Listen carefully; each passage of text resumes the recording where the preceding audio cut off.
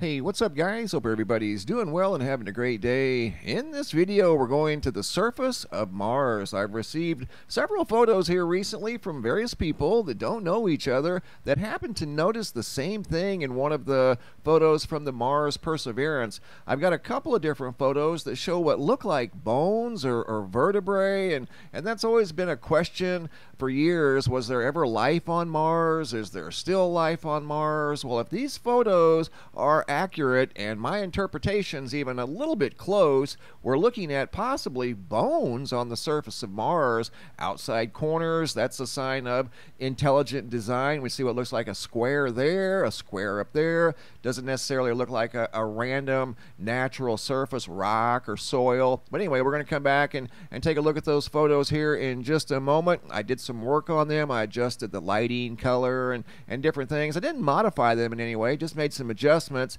And you're going to see what looks like skeletal remains on the surface of Mars. Also in this video, I've got a brand new picture slideshow, new sky phenomena photos sent in from all around the world. But first, here at the website, checking out the Schumann Resonance. There's been a spike in the last 2 or 3 hours. Not a super strong spike, but the biggest we've seen in a while. And that is not the side effect of high-speed solar wind. So right now, the source of that spike in the Schumann data is unknown. Nothing showing up over here at the planetary K index either. Everything for the most part is pretty quiet. Hopping over to the Yellowstone supervolcano Caldera, looking at the seismographs that monitor the mighty supervolcano. They too are pretty quiet with the exception of what looks like earthquake activity once again over here at the east entrance. And then there's an absence of data up here at Hebgen Lake. I think that might be a digital artifact of some sort, but no data at Hebgen. Old Faithful pretty quiet, and most of the seismographs are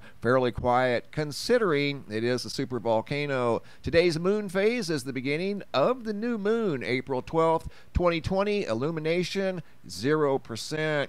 Wanted to show you guys the latest eruptions from the volcano on St. Vincent Island. Here's one from yesterday at zoom.earth, and this eruption occurred yesterday afternoon. You can see another dark plume going up into the sky, and then there was yet another one in the evening right there. Look at that. That was a huge one on April 11th, and you can see it expanded for many hundreds of miles, still traveling off to the east.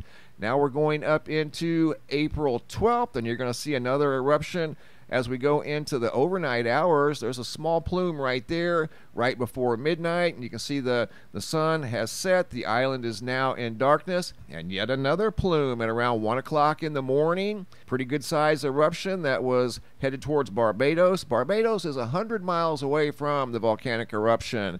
Now we're looking at the satellite imagery from April 12th, and you can see right there yet another plume right before sunrise. Here comes the sun.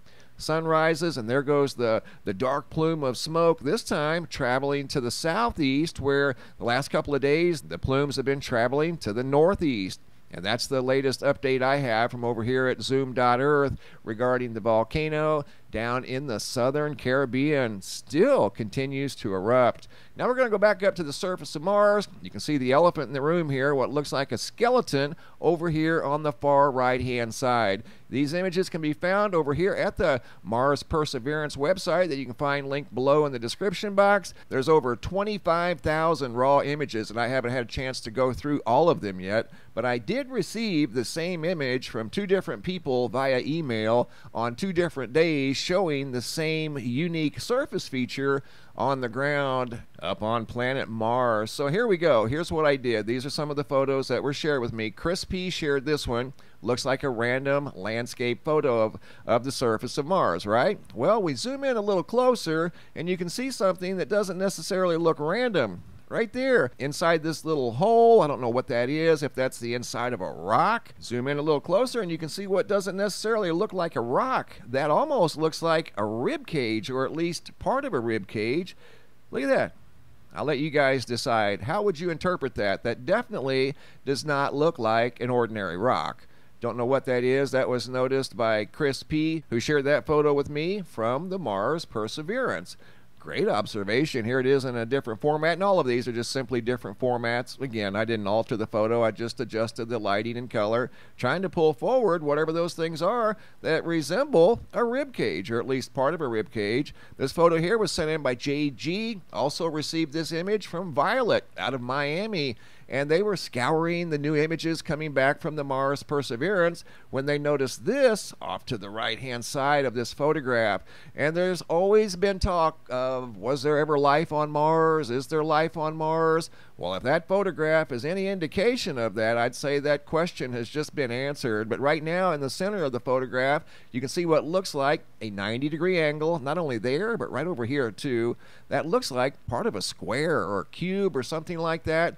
Just again, doesn't look random. Right there looks like more bones possibly. You can see right there that looks like an obvious skeleton, or at least the partial remains of a skeleton. Looks to be pretty good size. There's the skull, arm bone, vertebrae here, maybe a leg bone or two over here, another arm bone here off to the left. And all I've done is simply adjust the lighting and color and use different format techniques. You can see the outside corner right over here to the far left, and then the skeleton over here. That's a very large skull. So whatever this creature was, it looks like it used to stand vertical, would have been very tall, if that's any indication of what we're looking at here with regard to the size of these bones and the size of that skull. That skull is absolutely huge. Get a load of that, would you? Again, I received these photos from two different people in two different emails. To the best of my knowledge, they don't know each other. Here's another look at the skeleton, or at least that's what it looks like to me. I'll leave it up to you guys to decide. Here it is in an inverted format. Light is dark, dark is light. Yet another format here. You can clearly see what looks like bones laying over here on the hillside. Big skull. I mean, that skull is absolutely huge. So again, I just adjusted the lighting, the color, trying to get a little better look at this very mysterious landscape feature that looks like bones on the surface of Mars. I've never seen anything quite like this. I've never really looked at all of the data that's came back from Mars. Do I find it interesting? Yeah, I find it absolutely fascinating. And some of these photos here that you guys have shared with me are incredibly fascinating. But that definitely looks like a skeleton of some sort laying on the surface of Mars. But as always, I'll leave that up to you guys to decide. That came from the Mars Perseverance. Now I've got a brand new picture slideshow, new sky phenomena photos sent in from all around the world. First photo here sent in by Travis M. out of Sage, California. Looks like the sun has wings as it's setting, getting ready to go below the horizon. From Sage, California. Josh S. out of New Zealand.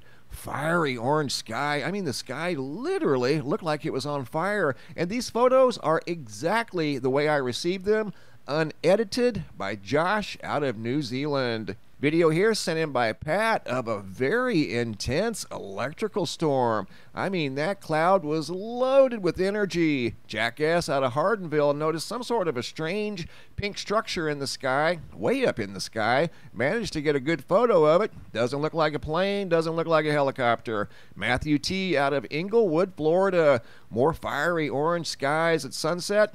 I took this photo myself of a big jumbo halo around the sun, actually yesterday, right out here in Arizona. Photo here sent in by Hennig K out of Texas of a big orange cloud, big thunderhead as storms were rolling through the state of Texas. Big orange cloud off in the distance. Looks like a mothership over there just waiting to take off. Went from orange to gold. I received multiple photos from multiple people out of the state of Texas of storms the other day. Here's some hail that Hennig went through.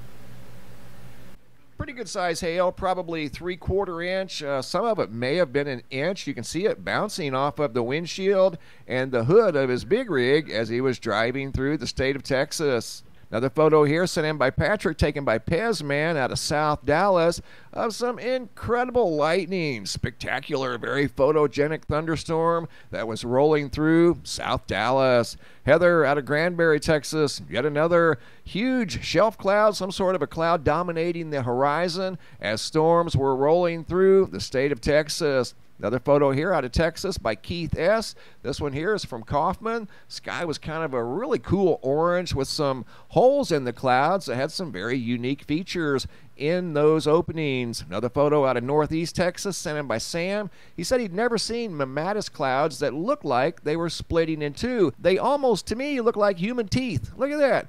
But he said he'd never seen mammatus clouds and has seen them before, as we all have, at various points in time. Those are very unique. It looks like a tooth right there. Super low, very big, and some of them are splitting in two. Great photo by Sam out of northeast Texas. Keep the photos coming, guys. You're wide awake and on the ball. If you have any photos you'd like to share, you can send those to reports@MrMBB333.com. All of the photos end up here at the Sky Phenomena Photo Gallery at the website, and sometimes I'll use them in a video just like you saw right here. Thanks for watching. Have a super day, and be safe out there.